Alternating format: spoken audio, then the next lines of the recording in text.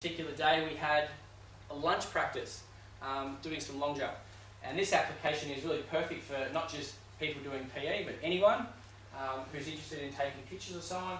You set the frames and how long you want those frames to occur, and it takes a strobe effect of pictures, and you can get the perfect picture that you want of that sunset or of that thing happening. Or in sport, you can scroll through the pictures and see a skill progress. So the students were using this to assess their own skills at lunchtime.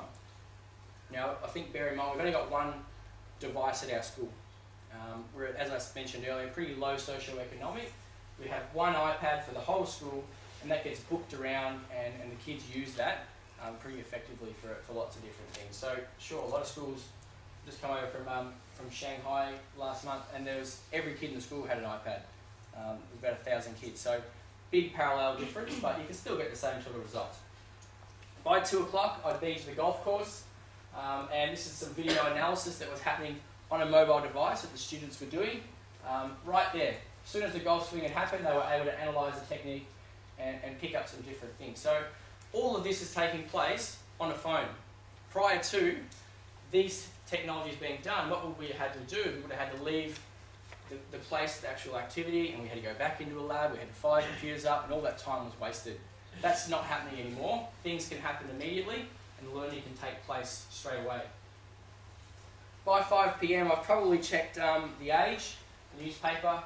I've probably been on Facebook, and I've probably played a little bit of my favourite game, Machinarium, at the moment. It's like a puzzle game that I'm obsessed with. But that's pretty much my day, and if I'm being good, I might have to go at that 100 push-ups application as well. Not all the time, but sometime. So there it is, my mobile day, and 21 interactions, probably more, that just happened. You didn't make a phone call at any stage, Darren. I probably did, yeah. Answered text messages. There's probably more times that I, but it's 21 different sort of interactions that I had on that particular day that were part of my day. Now, the same thing would happen for a lot of you in this room, I'm sure of it, and for our students, I think, as well. What made a lot of that possible was the fact that we have access to these amazing applications. Now, I tend to say apps, and people automatically assume iPhone and iPad. When I say apps, I mean little pieces of software that can run on any mobile device. There's pretty much an equivalent in all the devices. However, iPhone gets the most publicity and so on and so forth, so we tend to think of that. But in mobile learning, devices are in their thousands, and I'm trying to talk general when I talk about applications and so on.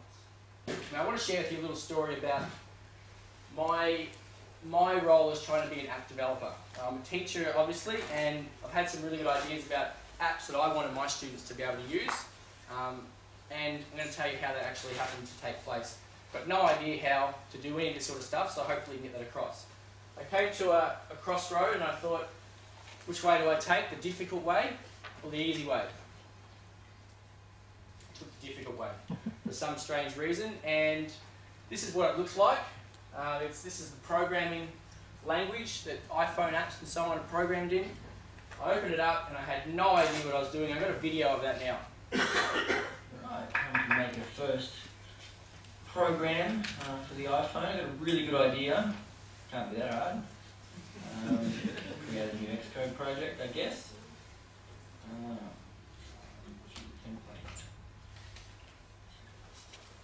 Oh, tab. That sounds about right. Product name.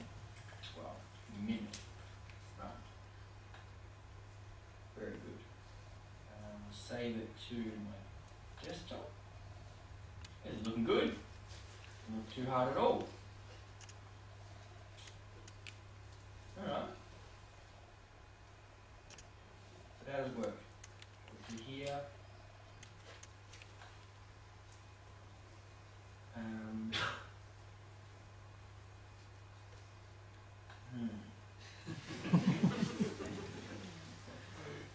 Okay.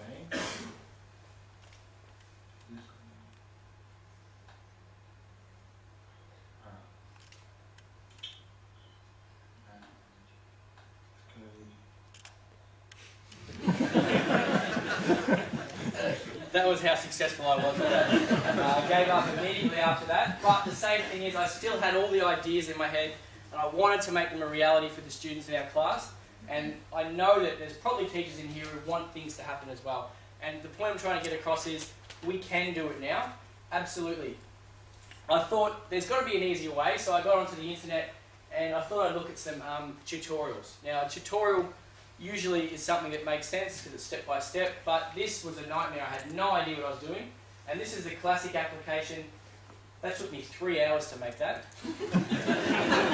Absolutely no idea why.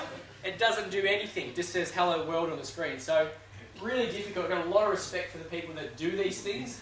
So I realised that I need to just go back into the classroom and teach. But I wanted to get my ideas back. So I had the choice again. This time I took the really easy route. And I realised that the barrier between a good idea and reality is no longer. If you've got an idea, or your school has an idea, you can make it happen in a number of ways. And I'm going to show you that and how I did happen to get my ideas finally done. And I used a website called elance.com. Now, this website is a freelance website that I did as a private person, but schools could definitely do it. I know there are schools that are using something similar to get applications made for their students. Here I am at Bort. Not a very big town. Our school is somewhere in that mix, but there's 1,000 people in the town, and there's definitely no IT industry. You can see that. It's mostly farming land and so on. So I didn't really have anyone that I could go and ask, can you produce this for me? No one really knows how to use a computer. There's no computer technicians. You've got to travel to Bendigo, which is about an hour and 10 minutes away. So how do I get my application made? Well, on the Elance website, I posted my job, and all these people from all over the world started bidding for my job. They had an idea and they thought they could do it. They showed me their portfolio. You can see how much they've earned, where they're from, and you can start to get a feel for these people bidding for your job. So they're basically fighting for you to accept their offer. You don't have to accept them. Sometimes I put up fake jobs just to see what people come back with. But on this particular occasion, you see I had 7 proposals from India, 4 from North America, 1 from Eastern Asia, and 1 from Eastern Europe. Now, eventually, I found someone that I liked, and I accepted them. And he was working in Bangladesh, and he had really good English, and we could communicate effectively about what I wanted done. And because of that, I paid him a lot less than what it would cost in Australia, like a lot less. I got 2 applications made for $1,000. Now I did that because I was interested in the whole mobile learning approach, and the money that I've made from those apps has come back in the form of these 2. So these are 2 apps that I had made for me on elance.com. So the point I'm trying to make here is, if you've got an idea, there's no need for you to do it anymore. Global collaboration via Elance, I think that's the best form of global collaboration ever. I had a guy in Bangladesh making my applications, a guy in South America who was doing the graphics for those applications, and I was running it in Australia just through the Elance system. So both of those together, probably 500 each, well affordable for a school in many ways, and maybe affordable for individuals as well. And certainly I charged them for 99 cents. My students got them for free, but I've made back the money within about 3 months. So the possibilities are there. However, I've also shared this story with a few other teachers. Now this is Linda. She is on, that's her Twitter ID. She had the same idea. She was probably sitting in a room like this and she said, I've got an idea and I want to make it a reality as well. She used Elance and she came up with some awesome applications for her students. She's an English teacher and she made this application called Writer's Hat, which is basically a story building application where you move through and you pick the story and generates it. And she came up with a logbook for her students, particularly for her son, who always forgot to put down their hours that they did when they were practicing their driving. So she had an idea for herself, put it out there, and now she's generating this income from the different aspects that have come in, and she's obviously also benefiting our students. So I got back to this road and I thought to myself,